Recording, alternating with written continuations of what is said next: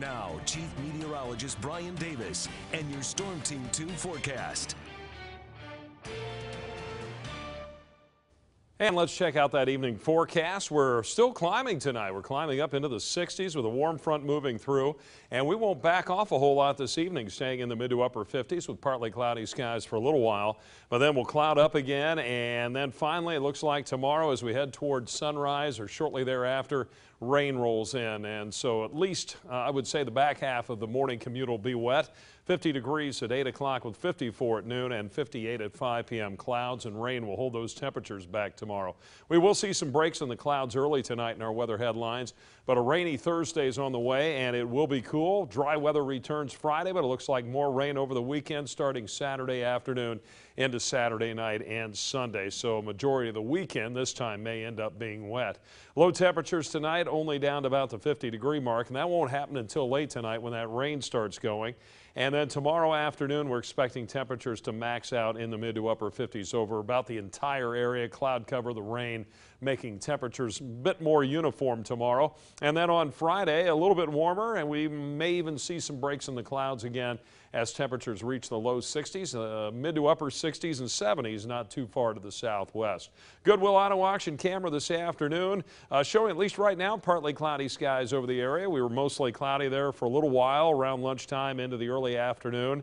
After a sunny start this morning, live Doppler 2 HD, it is dry over the entire Miami Valley. We did have a few sprinkles, light rain showers clipping Auglaize and also Logan counties earlier this afternoon, but it looks like most of that rain has pushed off into central Ohio. The next batch we're watching is coming up across the southern part of Missouri, northern Arkansas. This area of rain will head up the Ohio River Valley. You can already see clouds advancing into southern Indiana and southern Illinois ahead of that system, and that rain is going to push up into our area.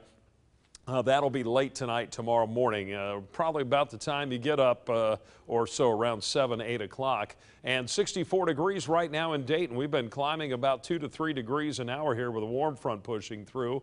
Southeast wind at 8 miles per hour. Still some dry air, though, 36 on the dew point, and the relative humidity only at 35%. Jeff Cador, our weather checker in Bell Center, 57.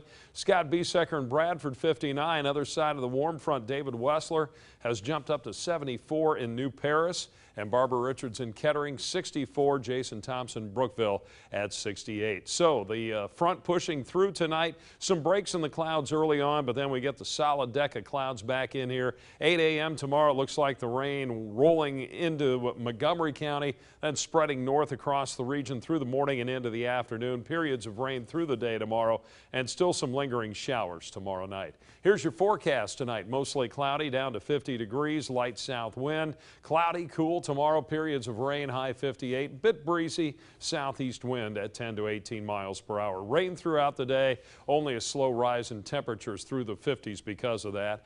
And then 47 Friday morning with a high temperature of 62 and mostly cloudy.